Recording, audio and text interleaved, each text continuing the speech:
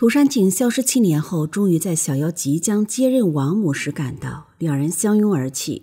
苍玄看到涂山璟出现的那一刻，有震惊，有不甘，又有些庆幸。他怎么劝小夭不要当王母都失败了，小夭已经对他绝望。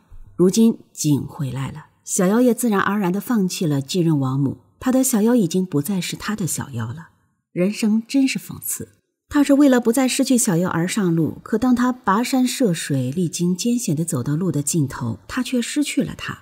哪怕涂山璟回来，哪怕苍玄知道当初风龙说的一统天下的计策是他说的，苍玄也始终不放心将小夭托付给涂山璟。而涂山璟也知道苍玄在意什么。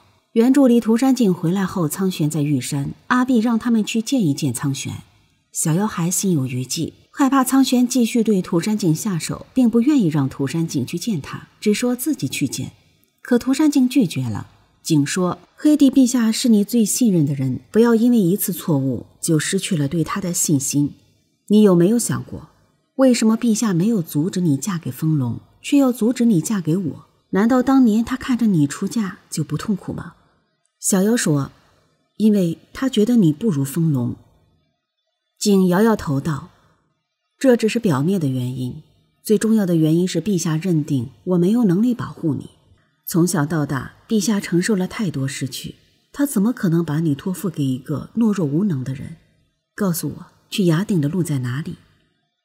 这一次涂山璟不再藏拙，他大大方方承认了自己的计谋，并且告诉他，选择他并不是因为小夭，是他自己对于天下局势的预测。苍玄这才深深盯了璟一瞬，一言不发地从小夭身畔走过，在护卫的保护下向着山下行去。璟带着小夭去找高辛王，他和高辛王商量了一下，决定在轩辕山举行婚礼。而婚礼上宴请的人不多，只有高辛王、轩辕王、苍玄、阿聂、烈阳和碧君。敬酒的时候，苍玄也是真心的祝福他们夫妻结同心，恩爱到白头。要知道，之前苍玄唯一能将小夭托付的人是风龙，可是在风龙和小夭的婚礼上，他并没有出现，而是自己在凤凰林里一个人买醉，并且他的每一场婚礼都不要小夭说恭喜。苍玄对小夭的执念很深，深到做不到生相守，那便死同穴。可是这一刻他的祝福是真心的。小夭愣愣地看着苍玄，他能听出苍玄是真心实意祝福他和璟。苍玄温和地说，只要你安好，我的天下才会有意义。苍玄为什么会彻底地认可了涂山璟呢？明明即使知道了计策是他提出来的，他也不认为涂山璟有资格和小夭在一起。原来涂山璟聪明地选择了在轩辕山的朝云峰成婚。成亲那一天，小夭自己一个人来扫墓，他面对着6座坟茔，久久不能言语。以前都是苍玄和他一起，如今只有他一个人来。可是小夭没有待多久，苍玄也来了，两个人如同往常一样，一座一座的跪拜。也是这时候，苍玄将若木花戴在了小夭的头上，并且让他答应永永远远都要带着他，甚至成亲的时候，他才能让他和璟的婚礼顺利进行。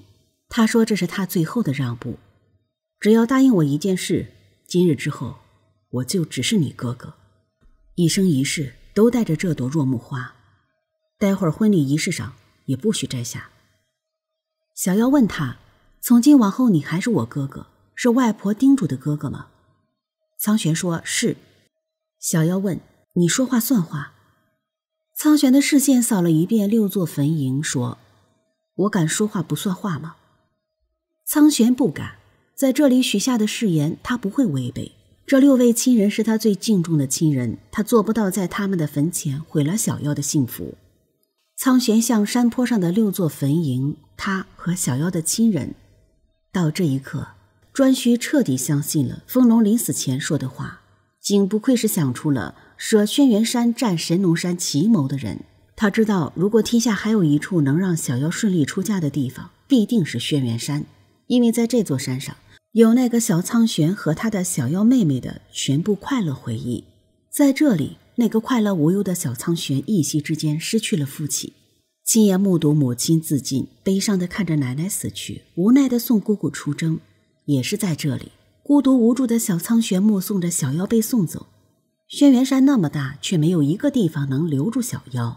他不怪别人，只怪自己太弱小。所以小夭从轩辕山出嫁，相当于在所有的亲人，那些死去的以及那些活着的亲人的见证下成婚。而这里有苍玄唯一在意的亲人，而所有的亲情也都在这里，这里是最安全，也是小夭最欢喜的。这也是在提醒苍玄要记得曾经的誓言，你是哥哥，保护好妹妹，也只能是哥哥。终于小夭和景的婚礼顺利完成，大家的祝福送到，喜酒喝完便各自散去。从今往后，神农山就远离了他的生活，他不再是承欢于皇帝膝下的孙女，也不再是陪颛顼携手而行的妹妹。小夭看了看身旁的景，头轻轻靠在了他的肩头。从今往后，她是他的妻。